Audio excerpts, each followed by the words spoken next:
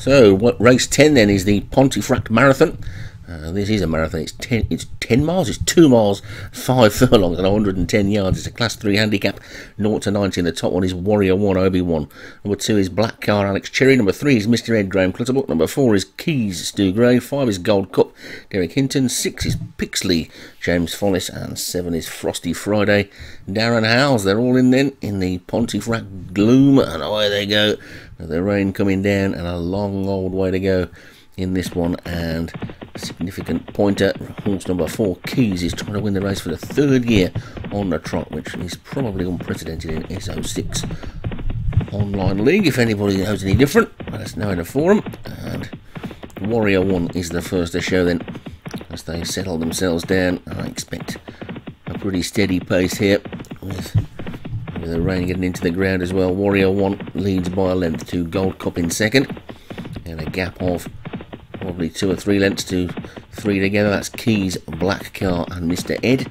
And then another gap of a length or 2 to Frosty Friday and Pixley, who are at the back. So 1 or 2 of these trainers do particularly well in these long distance races, don't they? Stu Gray has lots of runners in the long distance runs, and so too did Darren Howes and James Follis, pretty much experts in this sort of style of racing, these long distance ones. And Graham Clutterbuck also likes to chuck one in these long distance races as well. But Warrior 1 at the moment is the leader, and Sirius Chill, the American trainer, you'd think you'd find these races a little bit alien, wouldn't you? They don't have too many races over this sort of trip in America, if they have any at all, to be honest.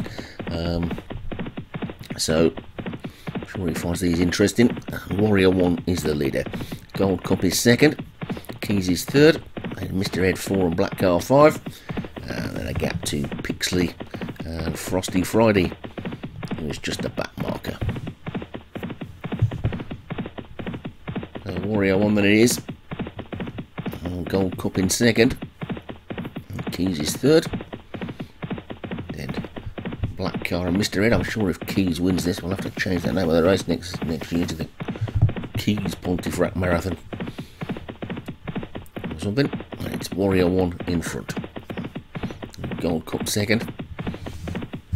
Keys third, Mr. Ed 4, Black Car 5, Pixley 6 and Frosty Friday 7. The order pretty much as you were, and they're virtually in Indian file now, with Warrior 1 taking them along at a reasonably steady pace, leading by a length to Derek Hinton's Gold Cup in second. I wonder if he called that Gold Cup because he thought it might win the Gold Cup. Well, it's a big old step up from a 0 to 90 handicap at Pontefract to the Ascot Gold Cup in a couple of weeks. But there's also a long distance handicap at Royal Ascot, isn't there?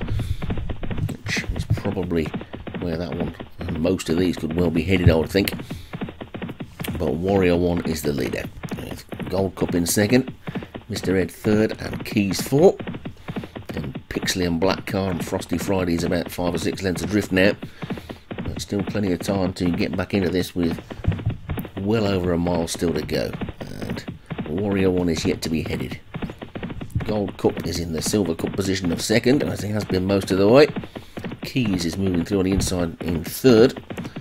And then Pixley is getting considerably closer. Mr. Ed, I think Graham Clutterbuck thought was going to be a serious contender for the Gold Cup this year at one point. I seem to remember seeing something in the forums about a conversation with him and John Morgan where they were suggesting that there'd be some competition between a couple of their horses. Well, see John Morgan in many 0 to 90s, so I think he may well have won that argument. And Frosty Friday continues to be the back marker. So Warrior 1 it is then, still being pushed along now though, as they down towards the business end of the race. And Keys has got himself boxed in on the inside, and I'm sure Stu Gray, my fellow commentator, will be tearing his hair out as he sees his jockey rise up in the air there. And oh, I don't know what happened there. It's Warrior 1 in the lead. Warrior 1 continues to lead from Pixley. Gold Cup is now under hard driving. Keys has been boxed in. Then comes Black Car and Mr. Ed. I think we can forget Frosty Friday. That one has dropped right out the back, and it's Warrior 1 who continues to lead. Now Keys has got some racing room. It needs to get a bit of a move on because there's 3 furlongs to go, and Warrior 1 is in the lead from on Pixley in second. Keys on the inside. Mr. Ed round the outside. Then comes Black Car and Gold Cup. It's between these. They're racing now towards the final 2 furlongs, and Warrior One is still in the lead and is clear by a good 2 lengths on Black Car, who's moved into second. Keys is looking a little bit one-paced at the moment. He's got a lot of work to do. Then comes Pixley, Mr. Ed, and then Gold Cup is now dropped out of it as well, but it's Warrior One now being pressed by Black Car.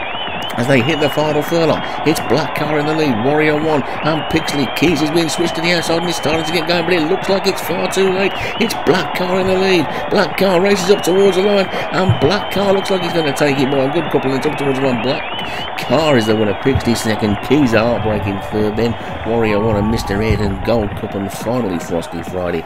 Black Car takes it for Alex Cherry. Pixley second for James Follis, Keys for Stu Green was an unlucky third, and Warrior One fourth for Obi-Wan. Mr. Ed for Graham Clutterbuck was fifth.